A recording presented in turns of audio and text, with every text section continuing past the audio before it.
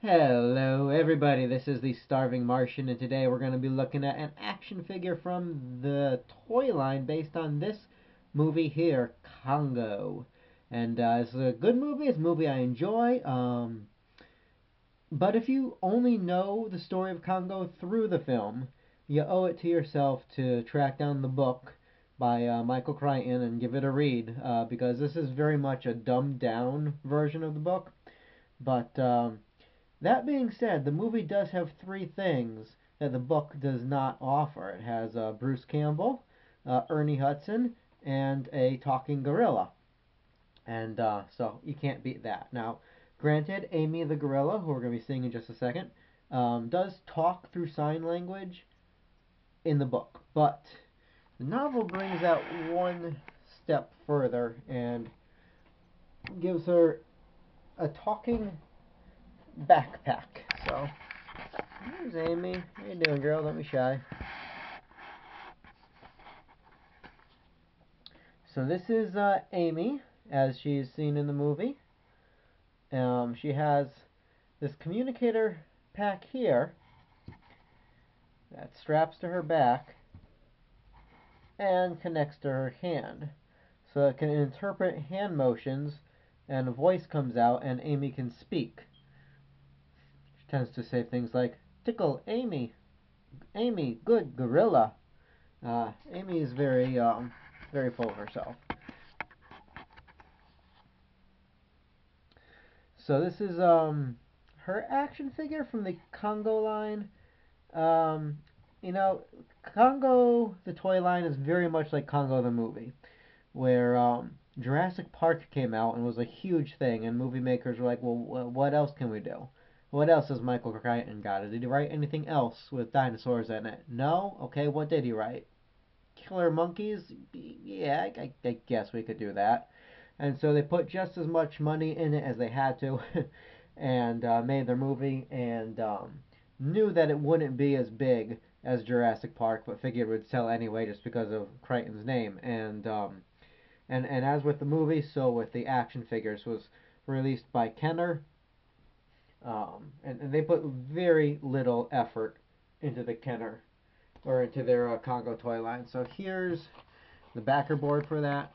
You'll notice right off the bat, a couple of the vehicles here are just repainted Jurassic Park vehicles. And the action figure for Kieran Ross seems to be a combination of Ellen Ripley. That's definitely her gun. And maybe a little bit of Dr. Sattler from Jurassic Park. Anyway, it's pretty lazy toy line. The figures don't do anything. They don't come with any accessories. I mean, the humans come with some weapons, but the apes themselves, she comes with her backpack, and that's all she comes with. The killer apes don't come with anything except their own killer attitude. Not counting, of course, the two deluxe figures. So what does she come with? Well, as I said, this backpack here is removable. It clips on.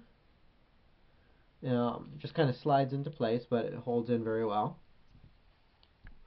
This just snaps onto her wrist. She can't turn her head. Her arms can spin around to the back of her knees, come back. She has a little bit of a pivot at the waist.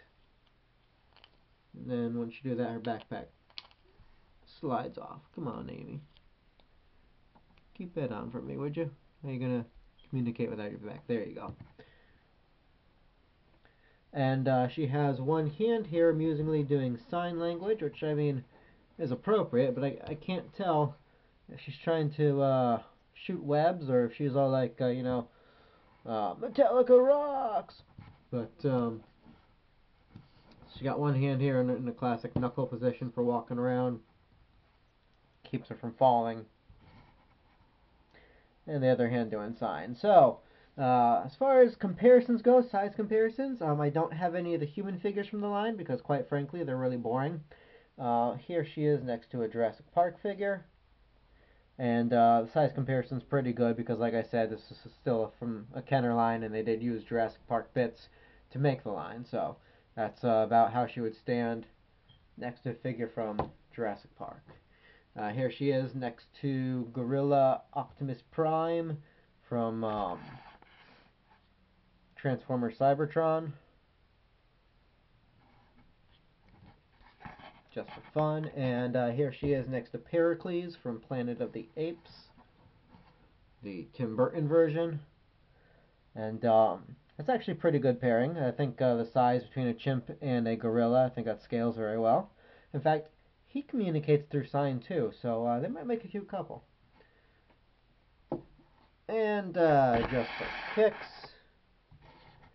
here she is next to the Skull Island King Kong. She's got a bit of growing to do. Boom. And yeah, that's about it. That's all we really have to say for Amy from the Congo toy line put out by Kenner. She doesn't do much, and she's a nice solid piece, but aside from that, if you just want a random teched out ape, she's your go-to girl. Otherwise, as I said, with the humans, these figures are a bit boring, a bit drab. They don't do anything, and paint details aren't even all that great. Not terrible. They're just not great. She's not a great ape.